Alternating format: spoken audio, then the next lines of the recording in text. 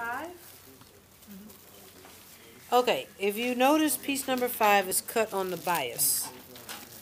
I have to also make sure that I mark my marks. Oh, I did. See how I cut a slash for size 18 on this triangle?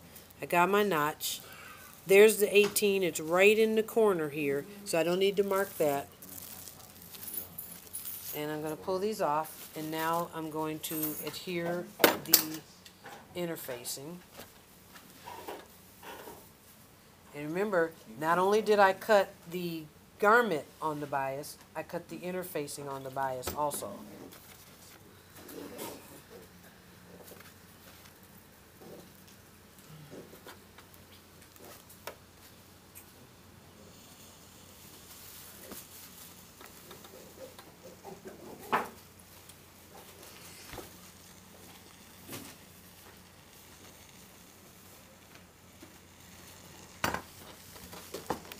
Thank you. I gotta do something about that. Alright, so the next thing they want us to do is sew it together. And you can see the striation of the grain of the fabric is going at a diagonal. So when I sew it together, it's going to create a chevron. Okay? So they want me to sew it together down the center back at 5/8 of an inch. It says also to stay stitch the jacket between the circles. Okay. I'll get that done too. So, thank you. Making sure everything's lined up.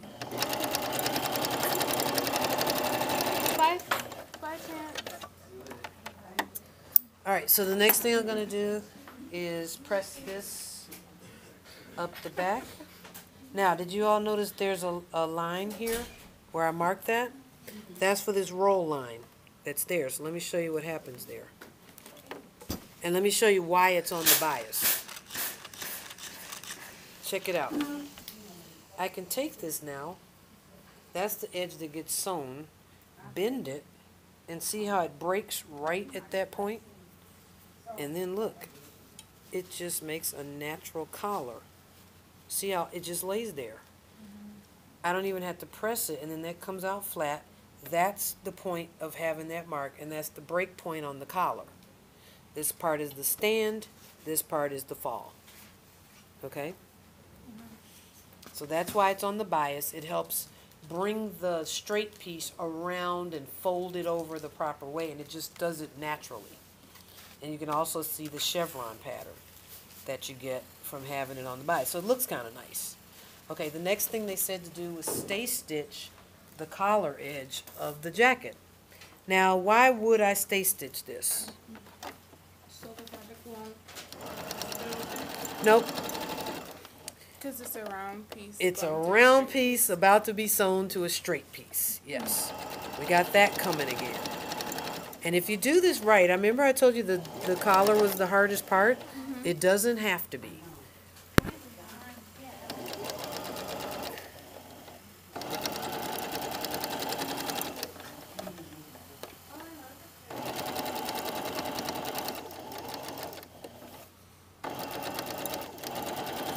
I'm bringing it all the way down to this little tick mark there. Okay, so now it's stay stitched. So the tick mark, which is here. There's my little tick mark right there. All right, so now I've got this, which needs to be adhered to this. Do you see the problem? I've got a circle here that I've got to get this straight thing sewn to. So I'm going to, I don't want to compromise my tick marks. So all my slashes, clips need to be right here on this shoulder seam. You need extra clips because that's a really hooked in curve. So you know what, I'll do it on the black side so you can see the stitching. Like that. There's right in that shoulder, I've got 3 close together.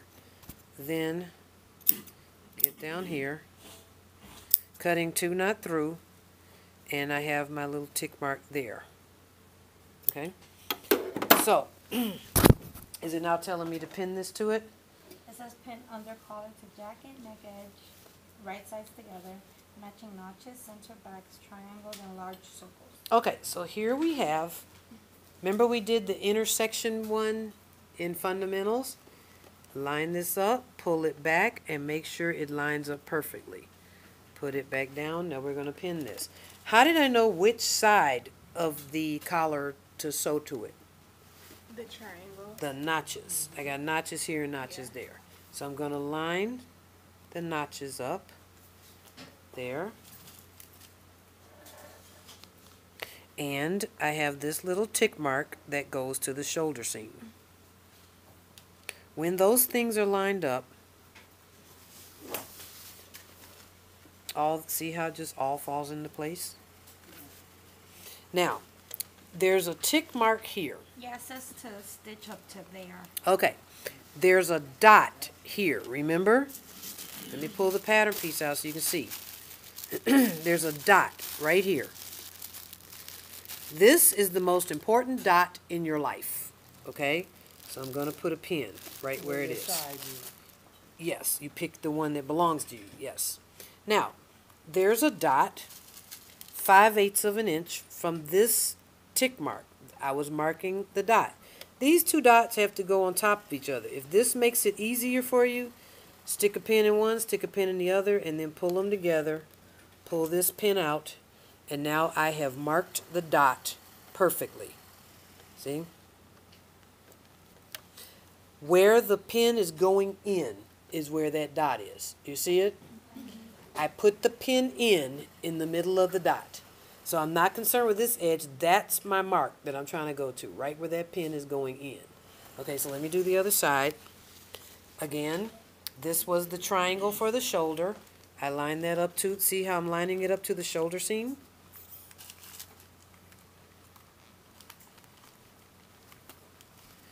This is a seam you cannot take for granted. I've got my notches lined up. And notice everything else just falls into place. All right, so now I've got that dot. When did you put that tick mark in a? When I took the pattern piece off, I marked all marks. I marked the dots, the triangles, the notches, everything. Tick mark here. When I took the pattern piece off, I marked everything on it so that I could take the pattern piece off. Okay. So that's when I marked it, when I was taking the pattern piece off. So right now, I'm doing this one differently. I know this dot is right here. It's 5/8 from this edge and 5/8 from that edge. That's going to be about right there, and it needs to be 5/8 from that edge. Right there. All right. What I need to show you is a little high school kid's toy that explains to you what's about to happen, if I can find it. Hold on, Portia, I'm coming. Ow.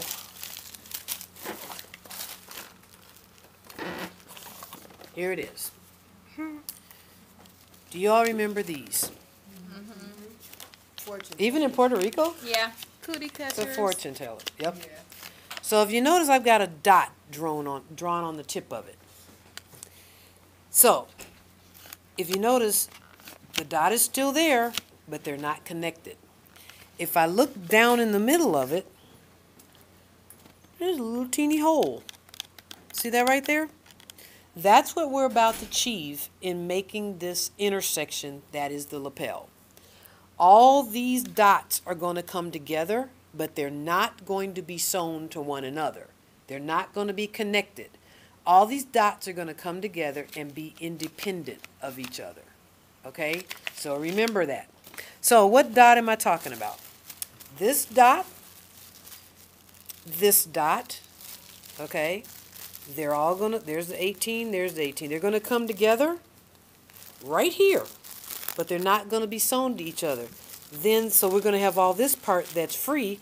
Then two more pieces, the front and the front facing of the jacket, are going to come to this spot. And they're all going to be sewn together and come together right here, but not be sewn to each other. So you have to respect the dot. Let me show you what I mean by that. This is the first installation of the dot. Okay, there will be 4 more. Like I said, I need to put the needle in where the pin is going in. I'm not going one stitch backwards from that point. If I do, I have screwed it up. I have started attaching the dots, okay?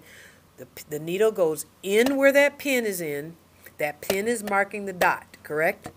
All right, so now, you know what? Take it back. I want to do it on the side where the slashes are in the stay stitching. So we're going to come to this side. And again, I'm putting the needle down exactly where the pin went in, okay? Not one stitch behind it, and the other goal I have is to keep all edges lined up together. You can't let this happen. You've compromised the collar when you do. Everything has to be lined up perfectly. All right, so so 3 stitches back. You notice I didn't let it go past the pin. It cannot go back past the pin. All right, so go in here. Get ready for the next little set, because it's a curve. I have to keep it curved. And I have to keep, so what, did you notice I straightened it out?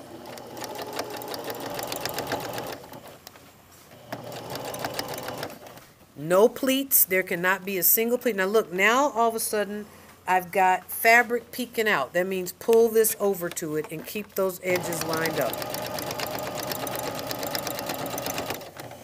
All right. Excuse me. Now that was the intersection portion. Still got my edges lined up.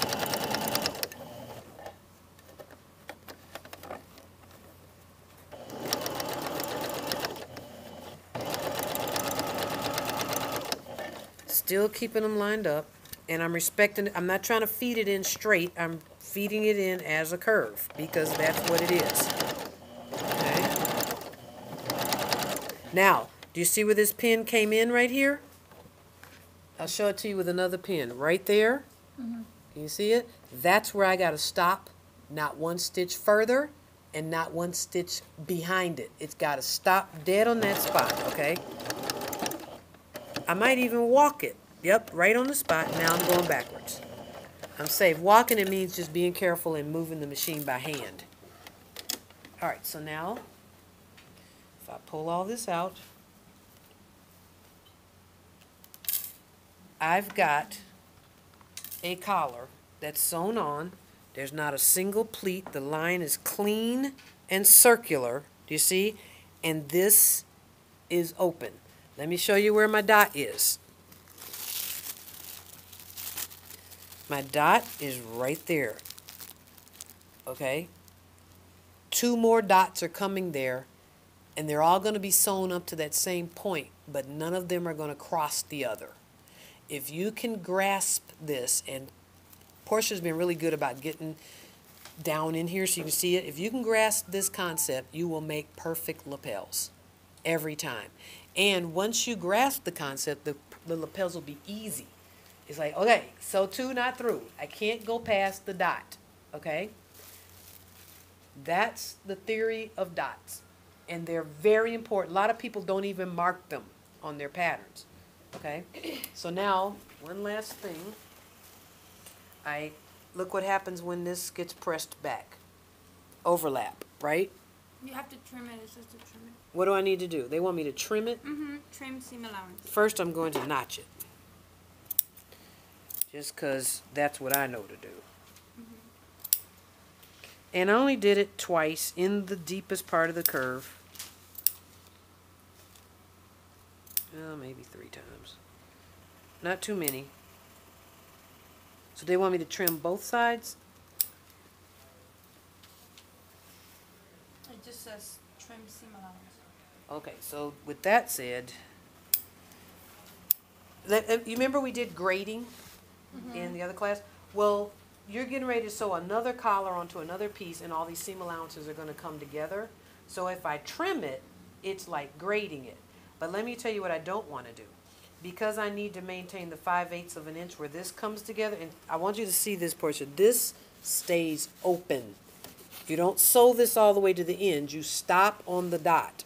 Okay? Well, I need seam allowance here. I don't want to trim this yet. Okay. I'm not feeling that. And I don't want to press that down. I just want to press where I've sewn.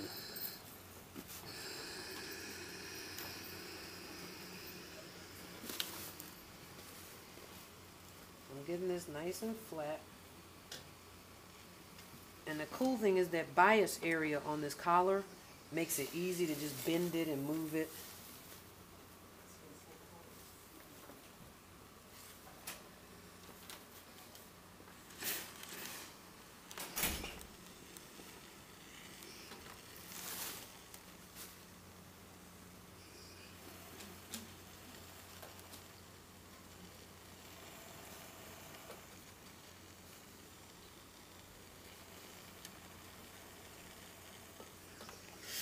Okay, so what happens now?